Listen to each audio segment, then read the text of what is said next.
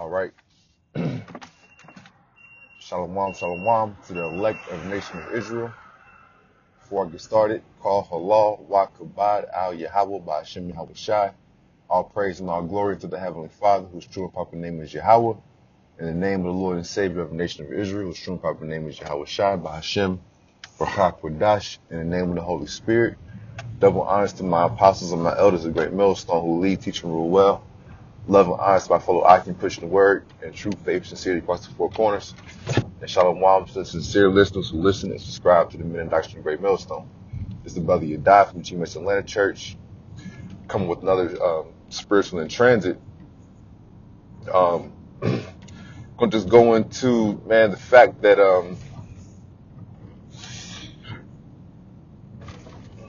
it's like our people are sick, man. Our people are legit sick, okay? Our people are sick, man. Our people are spiritually sick.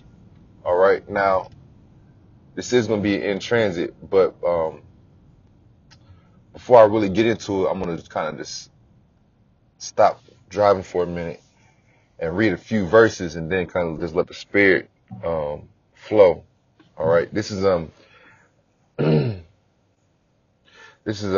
Isaiah, the first chapter, Isaiah 1.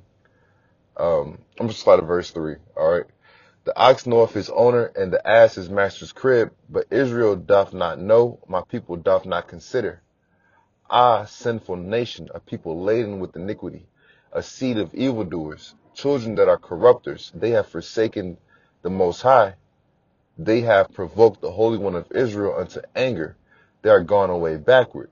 Why should ye be stricken any more? Ye will revolt more and more. The whole head is sick, and the whole heart faint. From the sole of the foot even unto the head there is no soundness in it, but wounds and bruises and putrefying sores. They have not been closed, neither bound up, neither mollified with ointment. Your country is desolate, your cities are burned with fire, your land strangers devour it in your presence, and it is desolate as overthrown by strangers. All right, I'm gonna end it there, man.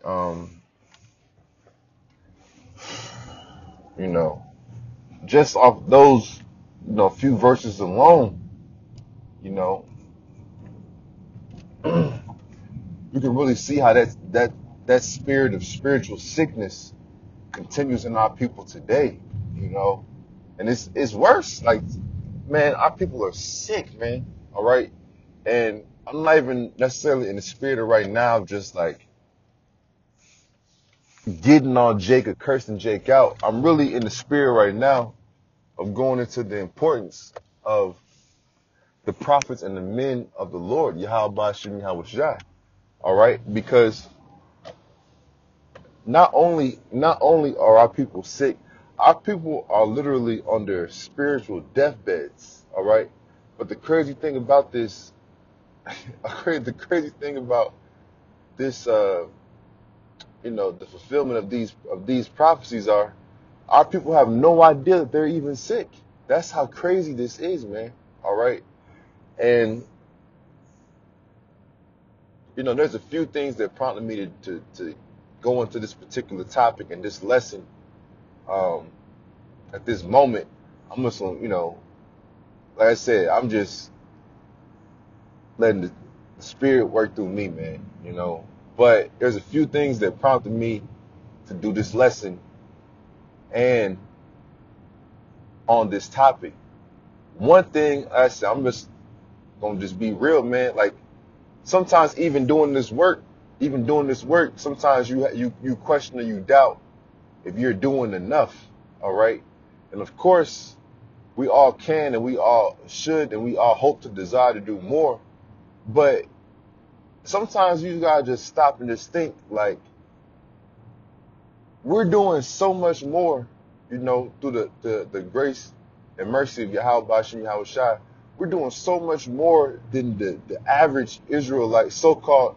We're doing so much more than the average Jake out here that it's like, keep doing it, man.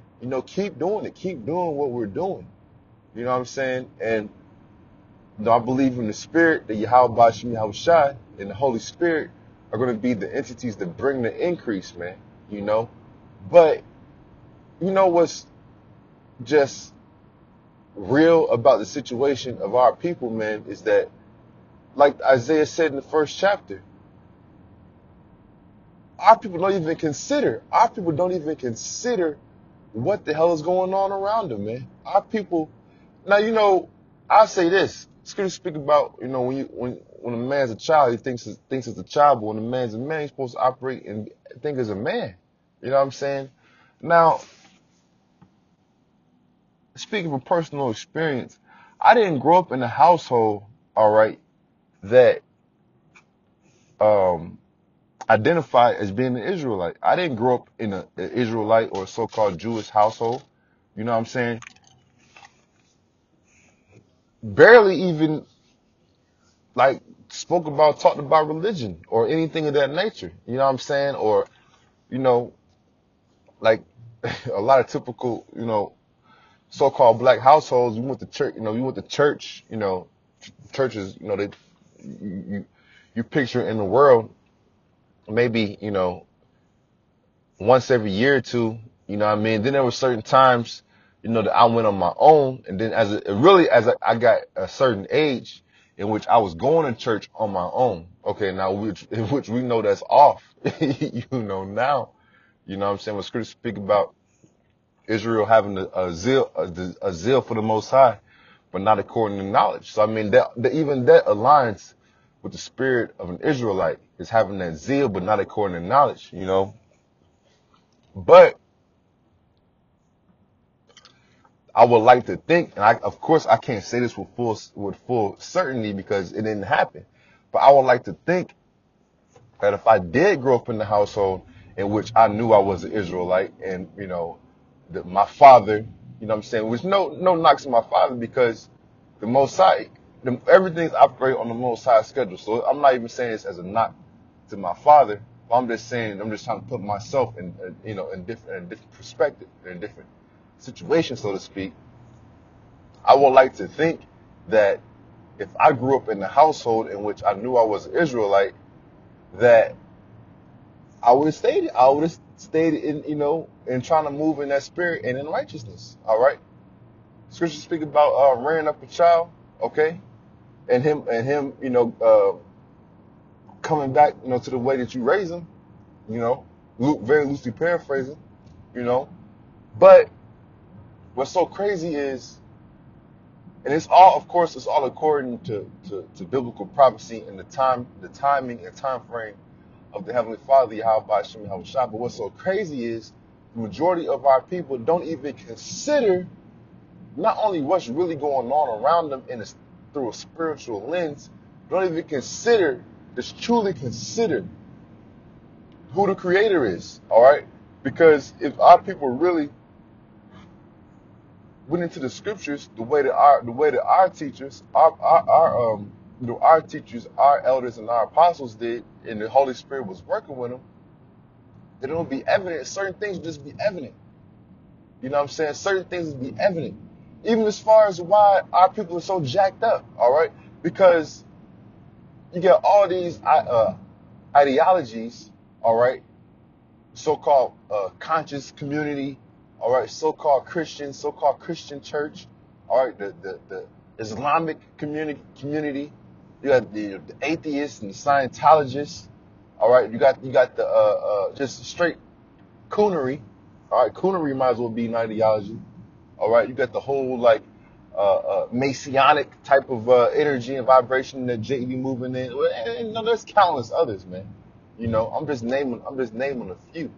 All right, but as far as getting down to the nitty gritty and actually not just reading the Holy Bible and the Holy Scriptures, but actually delving into it to see, you know, to get the meat off the bone, as we say. You know what I'm saying? Jake don't be doing that, man. Jake don't be doing it, and if they do it, they do it in a completely off spirit for malicious purposes, man. You know, and that's why, you know, and that's why I'll say, if for me to not be raised in the household in which I was raised to strictly adhere to the law, statutes, and commandments as was commanded of Israel, to not be raised in the household like that. I'd rather be not raised nothing else, man, and just, you know, formulate my own opinion, which, you know, we know is off. All right, the heart is desperately, Jeremiah 17:9. All right, above all, the heart is desperately wicked. Okay, but I believe also in that same chapter, the Most High goes into trying to reins, man, trying to reins, and if you have reins on an animal, do what? It makes it move. All right, it makes it move, and it gives the animal a sense of direction. All right, so even in the offness of not moving in the true essence of the Holy Spirit and the true understanding of the Holy Scriptures, at least the Most High trying to the reins of my heart, the reins of my mind. I like to think and I hope and pray that the Most High saw some type of earnest sincerity about it, man. You know what I'm saying? And me really trying to not just, me just seeking the truth, man, the truth. All right, and the truth is, Yahweh Bashim Yahweh Shai is in complete, full control. All right, even going down to, all right, Jack and Jake up, man. All right, in which we getting back to the subject at hand, that our people are sick, man. Our people are sick. All right, you know, Jake is sick out here, man. Jake don't know what is going on. All right, and what's so crazy about it is, and this, so that, speaking on what I spoke about earlier, that was one thing or a couple things that kind of, you know, put the spirit on me to get into this lesson at this time. All right, but another thing is seeing the strength, seeing the strength of the spirit of our people at times is unfathomable, man. All right, it is unfathomable to see the strength of our people at times, man. Because our people have such a strong, enduring spirit. It's mind blowing at times, man. All right, here it is. Our people have been under a constant attack. All right, all types of direct warfare, indirect warfare, social engineering. All right, biological warfare, psychological warfare. All right, any type of manner of war that you can think about. All right, our people have been experiencing and going through it, even including hardcore bondage or hardcore slavery. All right, and our people, March 13th, 2019, the year of Karagman, our people still ain't breaking. That is what's so crazy, man. That is what's so crazy to see, you know. And even going back to the prophecy once again, I believe I mentioned this in my last in transit. Going into the prophecy of Jacob and Esau, all right, in which the prophecy speaking about one nation shall be one nation shall be stronger than the other. Because if you put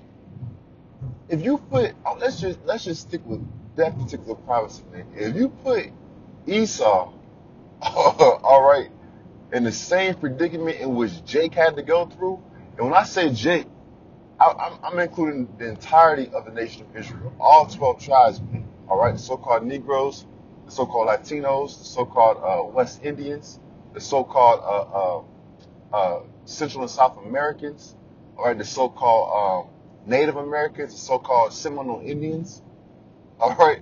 When you really look at everything that our people as a whole had to go through, man, all right, Esau wouldn't have made it. Esau, the little bit of pressure that these Edomites be feeling now, they be damn near ready to commit suicide on a daily basis, man.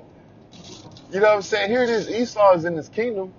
Now, of course, the majority of Edomites that we deal with on a day-to-day basis, they're low-level Edomites.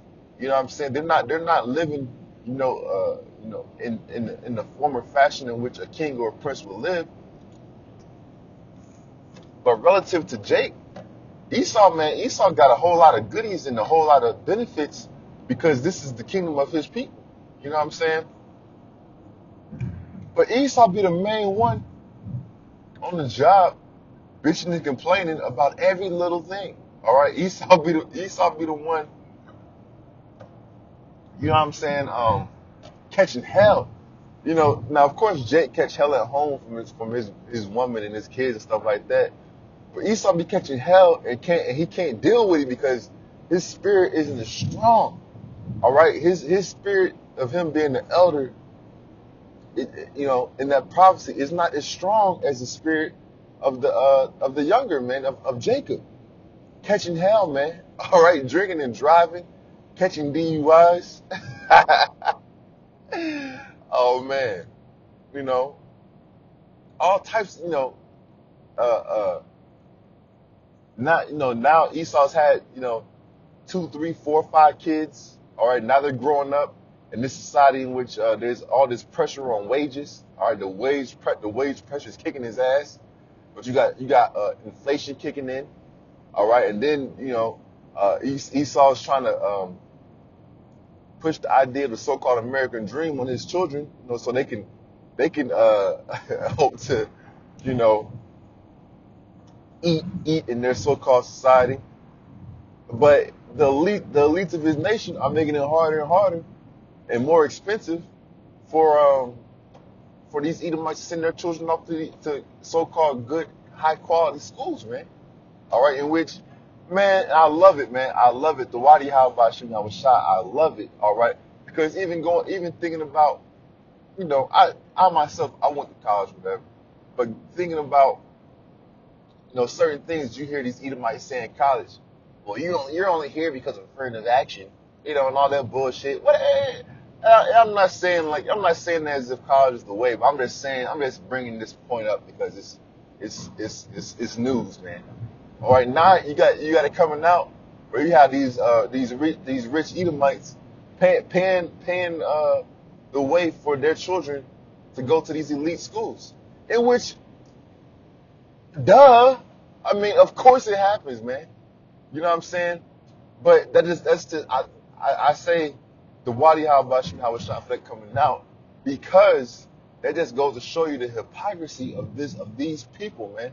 The hypocrisy of these people, and also the brainwashing of these American peons, man. These Americans are peons, man. All right, and here it is once again, the Wadi Habashim Hawashah, because here it is, the wisdom of Esau's fooling him, man. All right, and through the foolishness of preaching, man, and the belief in the prophecies and the covenants and the holy scriptures, through the foolishness of us claiming these words on these highways and byways and through these video epistles on YouTube, we are doing our part to crumble Esau-Edom society, man. Okay, but a big part of us crumbling this society is us realizing that our people are sick, man. All right, our people are sick. Our people are so strong in the spirit, and it's just natural. You know what I'm saying? It's just like you got certain people who just have natural ability. All right, it can be a certain person who's never touched a soccer ball a day in his life. He goes on the soccer field, he plays around the ball for 30, 45 minutes, and he's out there moving like fucking Pele, man. You know what I'm saying? Or never pick up a baseball bat or a golf club. Well, golf is a little different, I say that. But never pick up a baseball bat or a basketball. You give him the bat or a ball, and he's just like, man, like he's been playing for years, man. You know? But that's just the innate natural spirit, the strength of the spirit that our people, all right, the Israelites, once again consisting of so-called Negro, Latino, Native Americans, all right, so-called Native Americans, so-called Seminole Indians, so-called West Indians, all right, and so-called Central and South Americans, man, all right. That goes into the value of the strength, all right, that our power, Yahweh, which is the name of the Heavenly Father, the true and proper name of the Heavenly Father, all right, and Yahweh Shai, which is the true and proper name of our Lord and Savior, all right, the one who the world ignorantly called Jesus Christ, all right, that's the power and the value all right, of the spirit that our powers, all right, put in our fleshly vessels, man. Okay? But with all that being said, our people are sick, man. All right? Matter of fact, let me see if I can get this real quick.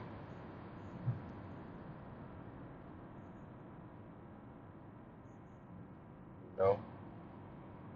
Uh, yeah. All right, this is Matthew chapter 9. We start at verse I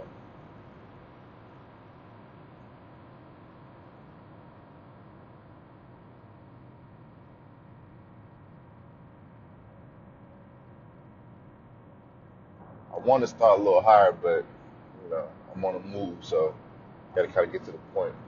This is Matthew chapter 9, verse 8.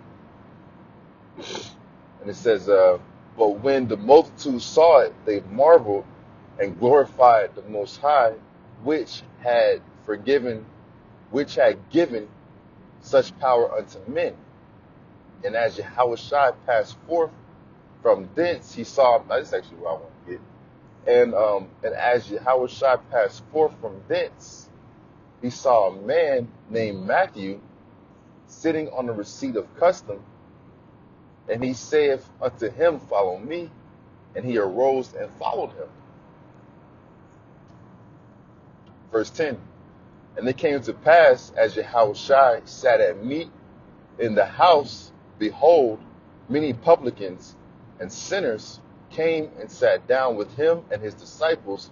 And when the Pharisees saw it, they said unto his disciples, why eateth your master with publicans and sinners? But when Yahushua heard that, he said unto them, they that be whole need not a physician, but they that are sick. But go ye and learn what that meaneth. I will have mercy and not sacrifice, for I am not come to call the righteous, but sinners to repentance. Okay, and publicans, the the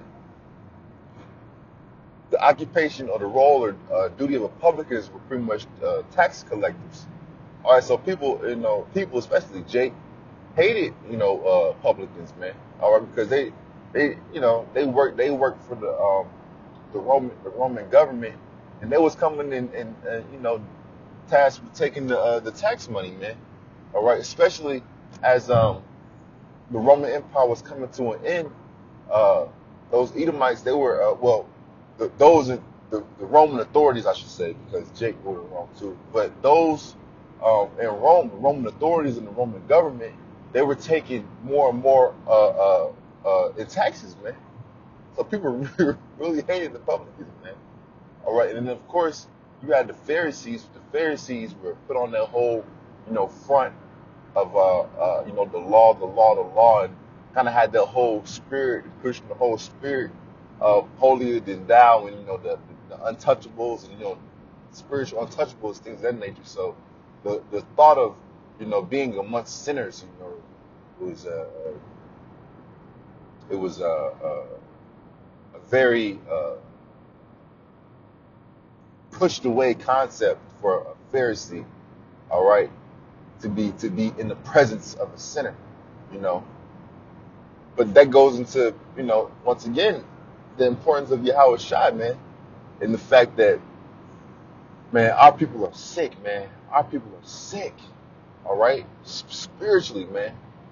All right, our people are into committing all forms, all sorts of idolatry, all right, whether it be the so-called white Jesus, all right, the other white meat, all right, which we know is that whole imagery, and that form and fashion of iconoclasm is actually a depiction of Cesare Borgia, all right.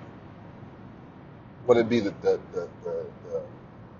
worshiping of the Virgin Mary, all right, and that's really pushing the whole energy of woman worship, all right, and neglecting